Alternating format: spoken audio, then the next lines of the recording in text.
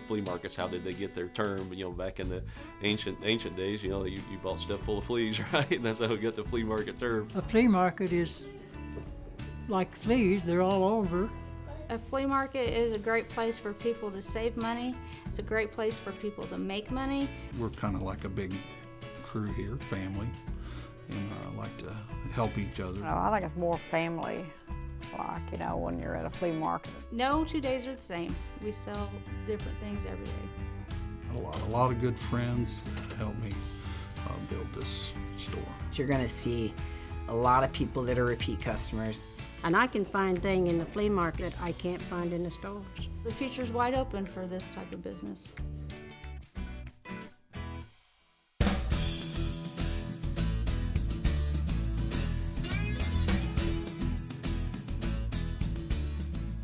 I've always bought and sold stuff.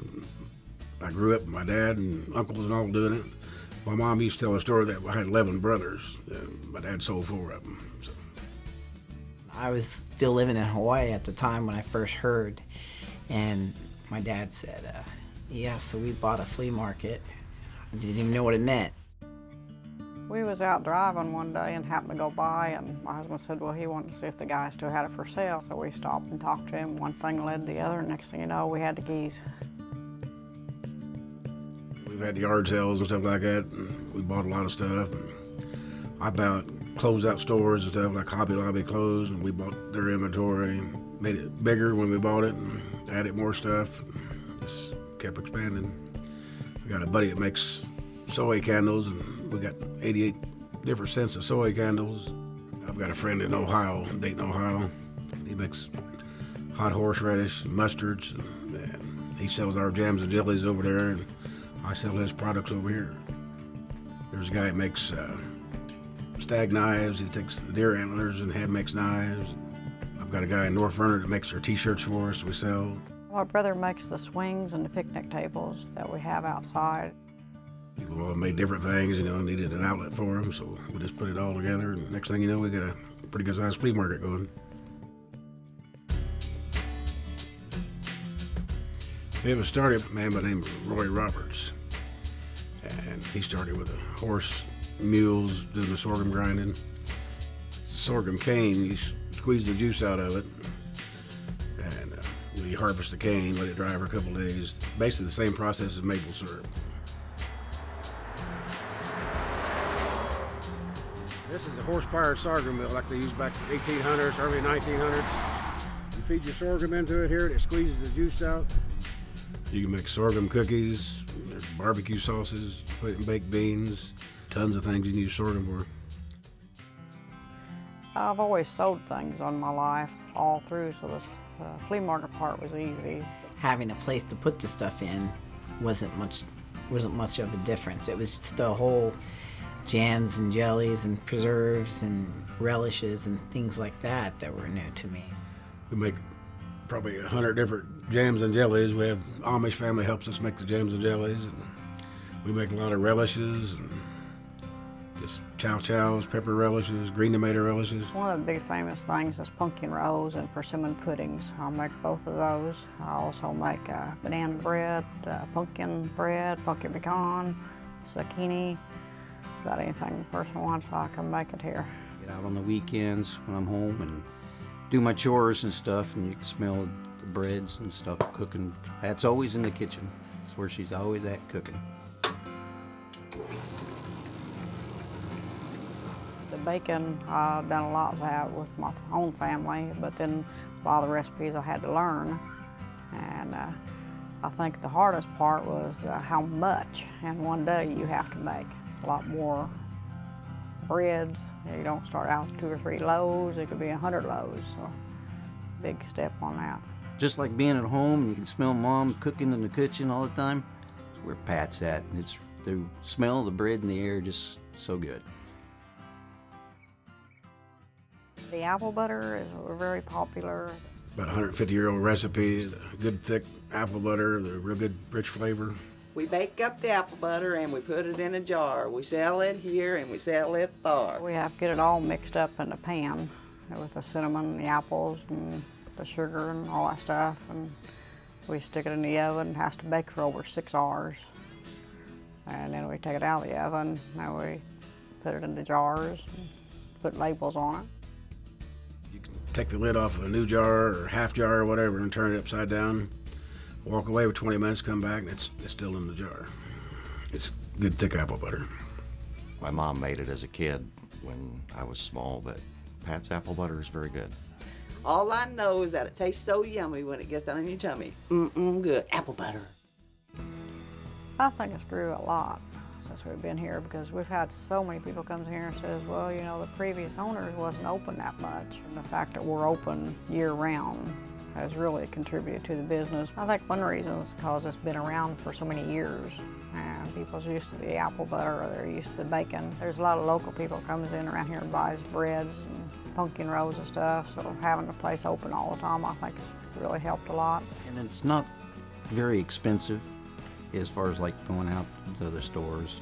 My dad tries to keep the price pretty reasonable. It makes it easier for, you know, especially with our economy the way it is. We got a lot of new stuff here too, like pillow pets and stuff like that. You buy it like at Walmart, they're $19.95. Here we sell them $15. We try to stay 25 to 30% lower than most stores on the new stuff. I like going to flea markets because you can spend many hours looking at all different things. And here at Bill and Pat's, you can look at all the different foods and jellies and hot sauces, just a variety of things. You're going somewhere, you don't know exactly what's going to be there, and maybe you find something that you like, and maybe you won't, but the next time you may, because things keep changing. You're in here 30 minutes, you're going to buy something because you're going to find something that you want. It's not just what they have at a flea market that is fun. You know, it's the interaction with people, you know, because a lot of times somebody will come in and they just want to walk around. They just want to have a place to hang out. And they don't necessarily have to buy anything. It's just, they like the atmosphere. I don't know, I think it's more family, like, you know, when you're at a flea market than it is somewhere else. I've had people write me letters from everywhere. I've had people email me and tell me how good the stuff was and how experience they had coming in the store. If you haven't been to Bill and Pat's, you really need to stop in and see what they got. Hello, I'm Belle. Are you ready for some magic? That's what I like to do.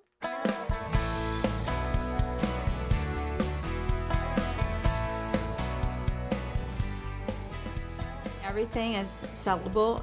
Anything you think of that you want to sell, you can. These are lug nuts off of my car that I had kind of, the chrome came off, so that's for his feet. I just started mixing stuff together and we got soap. I've also seen a really scary looking clown about yay high. It scares kids, it scared my dad. I was in business with my father, Jerry Hicks, and my mother, Patricia Hicks. And then we were in the garage business, is what this business was in the past. From that, we ventured into opening up a laundromat and a car wash. And along with the laundromat, we also ran a tanning salon. And we ran that until 2007 and rented the building. So I was left with this large building, and I got wind from a local auctioneer here in Martinsville that there were a lot of spaces or vacancies in a flea market with people wanting to come into a flea market. So that's the choice I made was go with the flea market. I had to kind of build the rooms and the flow of the building with what the building was giving me at the time. The ceiling was in really rough shape. I removed all that, did electrical improvements, lowered the ceiling down to 8-foot insulated ceiling, and then this whole north wall, about 30 foot of it, was removed. There it is looking out to the sky, looking back to the north, that whole wall right there. There were walls that were structurally load-bearing walls that I couldn't move, and I had to kind of coordinate the different size booths with what I had to deal with. It was a lot of thinking and scratching. While we were remodeling the building, and we had people come in and tour the building and show them where the booths would be, how big they were, and what our concept was on how we would rent them and how the process would be for them to bring in their items and then sell them and get reimbursed at the end of the month. Well, I had no experience. Basically, I wanted to downsize a bed. It was a metal frame, and it was a queen. I wanted it to be a full-size bed. And so Dad says, well, we can just cut it, weld it back together, and I thought that was pretty cool. So we have a little TIG welder, and he has a bunch of spare parts around, and I just thought, oh, let's see what we can make out of this. I started with the bath teas and then went into the soap, actually. I mainly started thinking about it when the girls at work, the aides, I work as a nurse, and their hands were getting chapped and cracked. And so I thought maybe I could make something that would be better. I'm not quite sure how I got here. I think how it all began, I've been to this and that flea market a number of times, and I happened to be at an auction late last summer, and they were selling some Craftsman tools, things that had been returned to from Sears. And I thought, I might be able to make some money on this stuff. So the salesman kind of come out of me. These are railroad pieces. I don't know what they're exactly called. And to make the frog face, I just laid them on a table. I'm like, that kind of looks like a frog. There is peppermint leaves and powdered milk and oatmeal and bath salts.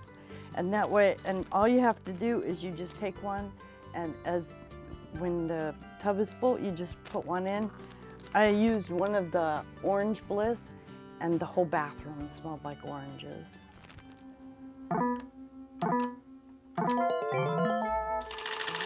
I have a slot machine in here, and that's gotten a lot of attention. It has tokens with it, so when there's kids around and people are looking at it, I tend to plug it in and fire it up and let the kids play with it a little bit. I had purchased some Puma bicycles.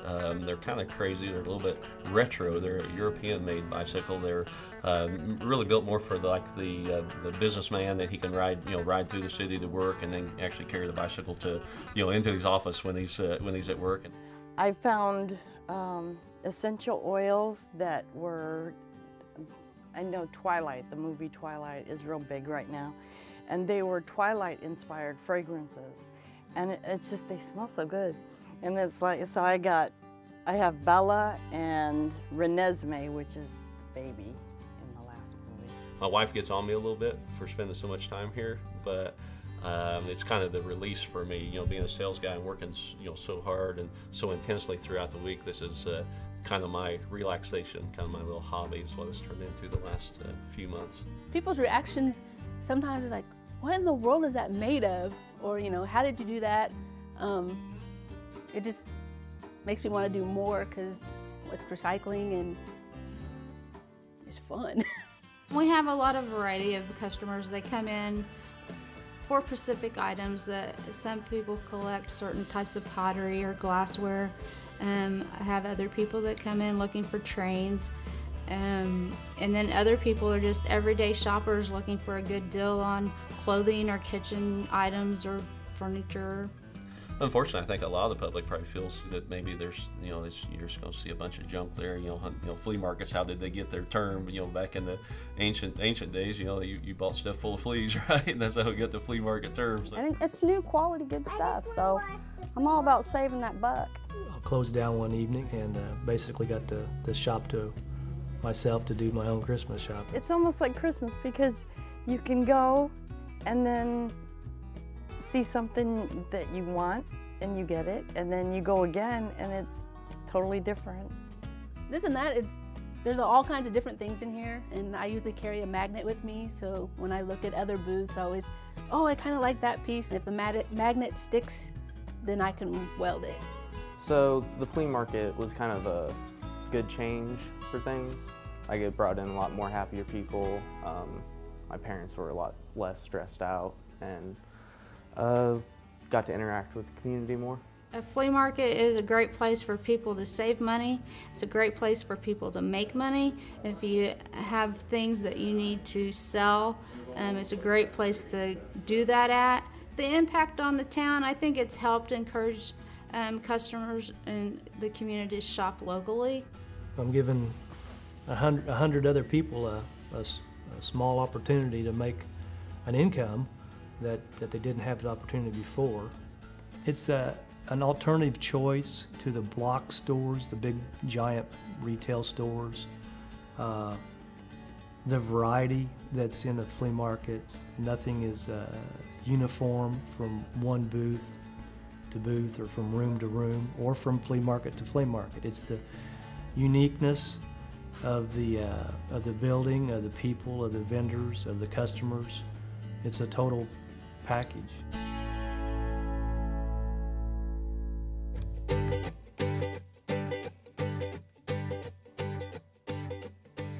Most places have themes. McDonald's has themes, and all the different stores have themes, so I thought all our flea markets should have a theme, so we came up with the pirate theme, and it works well as recycled treasures, because there's a lot of treasures here, and they're usually recycled. You gotta have stuff for the kids, you gotta have stuff for the little guys, you know, the babies, and you gotta have stuff for the women. Well, I like going to flea markets because they have a lot of old vintage records and collectibles, and that's a good place to find them. We try to keep everything kind of on a nautical theme. And then we have all the captain's quarters here, and the head for the restroom, and the helm for the cash register area. Pirates always had big birds, parrots, so thought we need a parrot here, and kids like him, and then a lot of people, adults like him.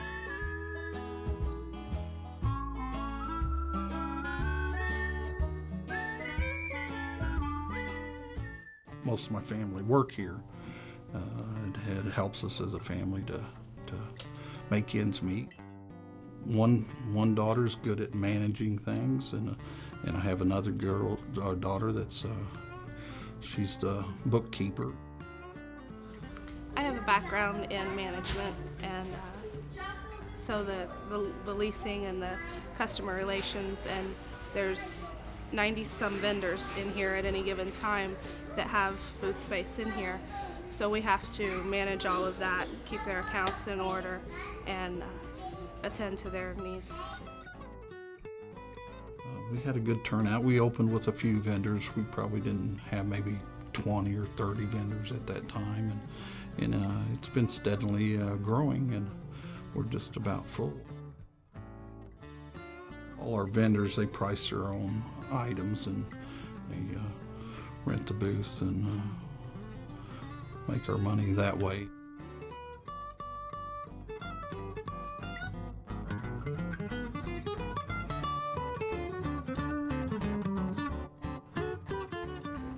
Why do I like it?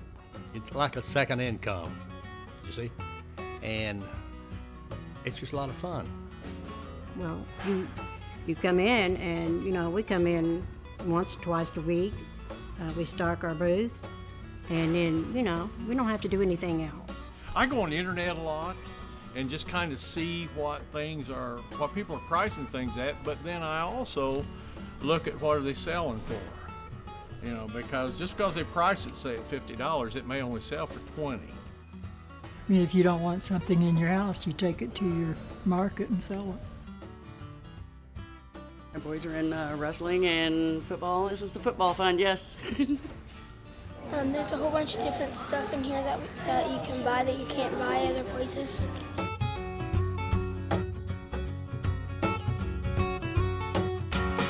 Well, definitely wanted to have the most booths out here for floor space, but we didn't want to make it so crowded and confined where people felt claustrophobic.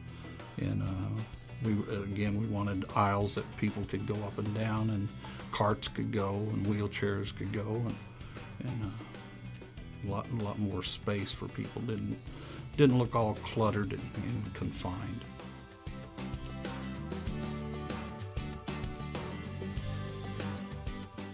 We all like to buy stuff from our store. Even the vendors want to buy, or the crew like to buy from the stores. It's hard not to shop here. There's absolutely everything in here.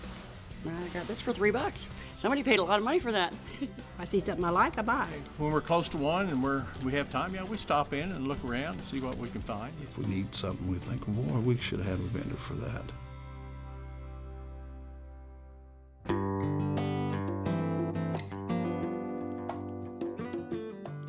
We have a Facebook site, Recycled Treasures Flea Market, and we have a lot of different people that are like us on that, and that's how we communicate.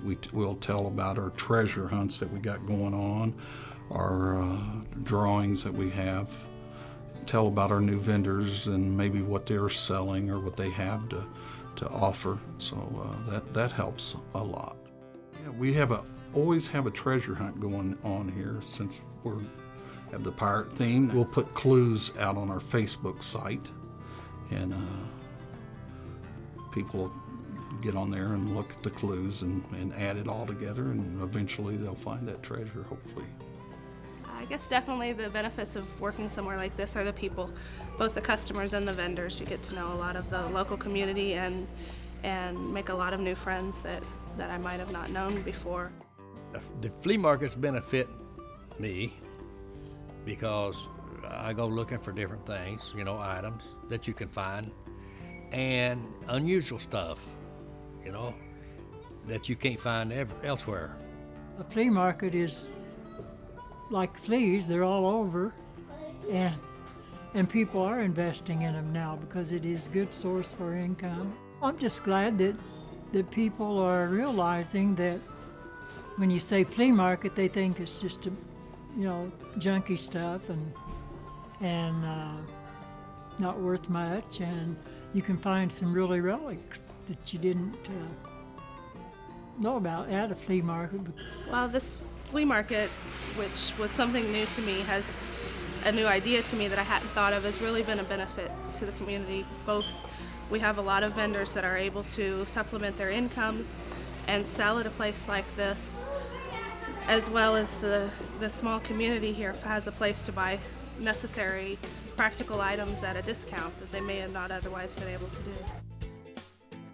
Well, I naturally like to start a couple more flea markets in other towns because it's fulfilling. I like the flea markets, and I like our store, and as I said before, it's good. It helps people in a lot of different ways.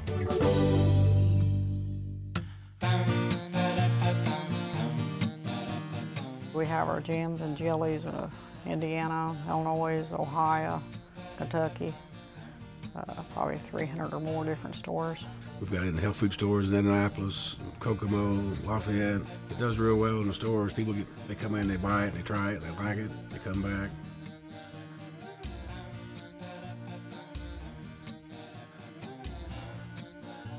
Well, I naturally like to start a couple more flea markets in other towns. It'll all be pirated themed recycled treasures.